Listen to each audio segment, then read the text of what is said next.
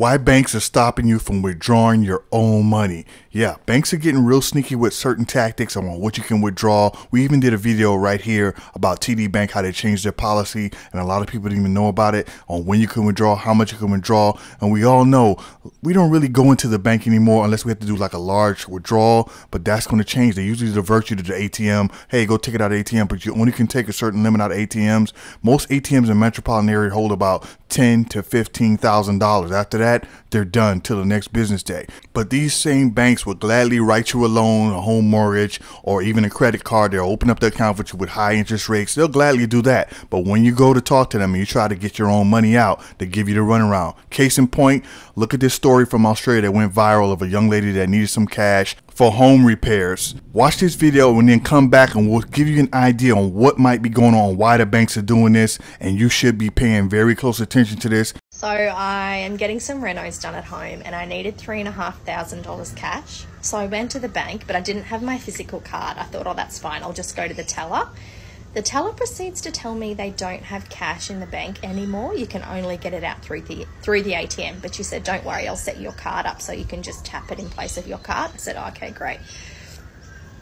Anyway, she'd done her bit on the computer and she came with me to the teller to make sure everything was fine. And it just kept giving an error message. It wouldn't even let me get to the point to put my PIN in. When I tapped it, it just gave this error message. And she said, I'm really sorry, there's nothing we can do. I was like, what do you mean? I need to get my money out of my bank account? And she was like, yeah, really sorry, like we don't carry cash here. She said, if you've got another bank you can transfer your money to, you can try it with them.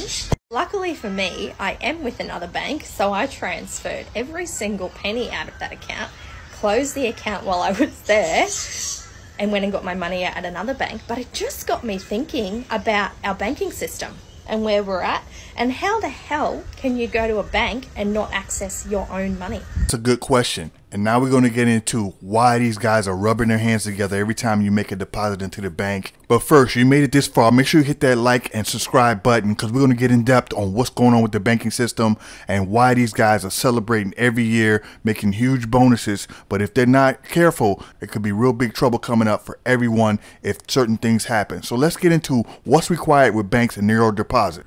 As you can see right here, banks are required to have 10% of reserves, meaning they can lend out 90% as loans or as investments.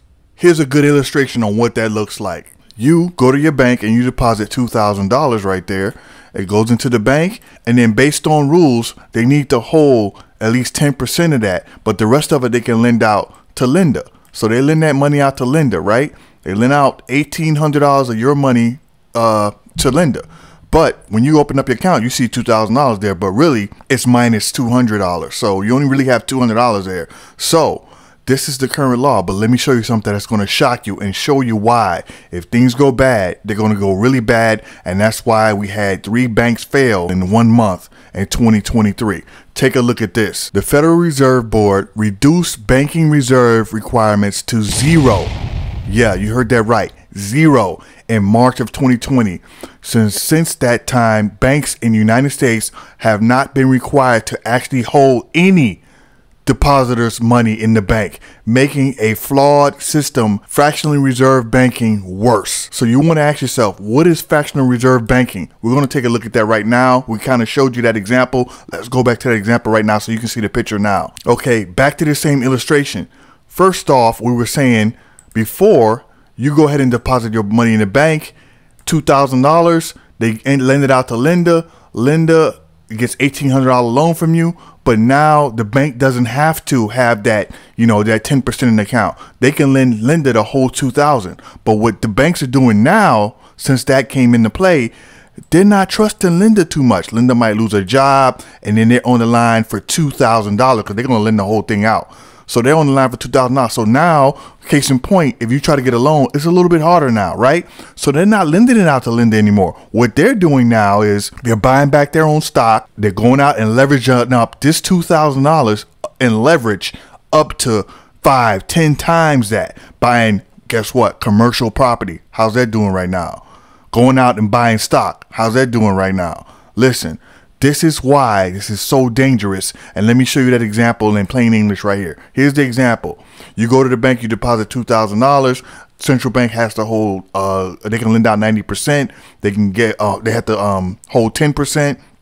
And you get the scenario afterwards, the 18% goes to lender, and then, you know, so on and so on. And they pay out interest on that money. But remember, they're taking lender out of the process because they don't trust lender anymore, because lender might lose a job. So now they're going out buying stock, and they're going out buying commercial real estate or lending on commercial real estate like malls. There's a whole bunch of malls that went bankrupt, and those loans are leveraged up. Now you can see why when you walk in and ask for your money back, or you ask for, hey, let me withdraw some cash, that's why they look at you, hey, let me get right back to you. This is what's going on and why this is so dangerous. You need to be real careful. If you don't have your cash in your hands, guess what? It might not be there. A major owner, mall owner that is filing for bankruptcy. Washington Prime Group owns more than 100 locations across the country, and it has filed for Chapter 11, citing the pandemic created significant challenges to its operation. Some stores that were at Washington Prime malls had also filed for bankruptcy earlier this year, including JCPenney, Stein Mart, and Tuesday Morning. Coresight Research estimates that 1 in 4 malls will eventually go out of business in the next 3 to 5 years. In Lee County, officials tell us there will be no impact to operations, including leasing and property management at Edison Mall. Today, Carroll founder and CEO Patrick Carroll, whose company manages more than 33,000 multifamily units across 9 states. Patrick, great to have you. Those are big words. Talk about what needs to crack in order for us to get to that end point. You know, and unfortunately, in this situation we're in, things have to bottom out, and they haven't bottomed out yet. I was just reading there's $1.5 trillion of debt maturing on commercial real estate and by 2025. So sellers are not realizing how much their properties have lost value, and they're not willing to dump their properties yet because they haven't felt enough pain. They're about to start feeling pain. These lenders are spooked. There's no lending going on. There's no transactions going on.